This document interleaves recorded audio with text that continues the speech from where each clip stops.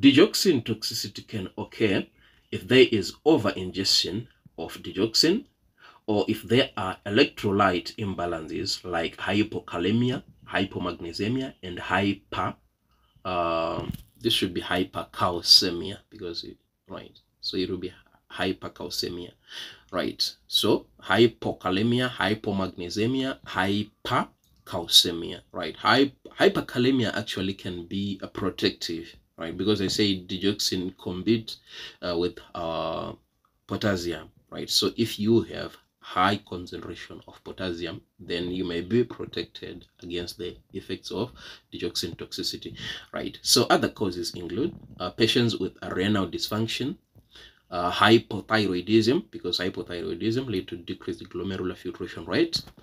If you are taking displacers, the albumin, so the displacers include verapamil, quinidine, amiodarone.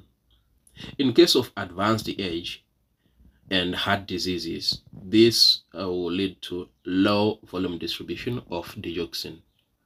Co-administration with potassium wasting diuretics like furosemide. If you reduce potassium, you are making the patient susceptible to digoxin toxicity. It can also occur in hypoxemia, and this is very rare. Ingestion of plants containing cardiac glycosides, for example, digitalis lanata. I don't know if we have this in Zimbabwe. Right, so diagnosis of digoxin toxicity is mainly clinical, although you can have some instrumental methods, but clinical features will be anorexia, nausea and vomiting, headaches, fatigue, hallucinations, vision disturbances, photophobia, altered mental status, right? So this is the basics, right? So on ECG, you can actually see atrioventricular junctional rhythm, premature ventricular tachycardia, bigeminal rhythms, second degree AV block, and in the serum, you can actually find high level of digoxin. Next, how do you manage digoxin toxicity? First, you need to abolish this cardiac glycoside. You stop giving the drug. You can also give activated charcoal to prevent further intestinal absorption.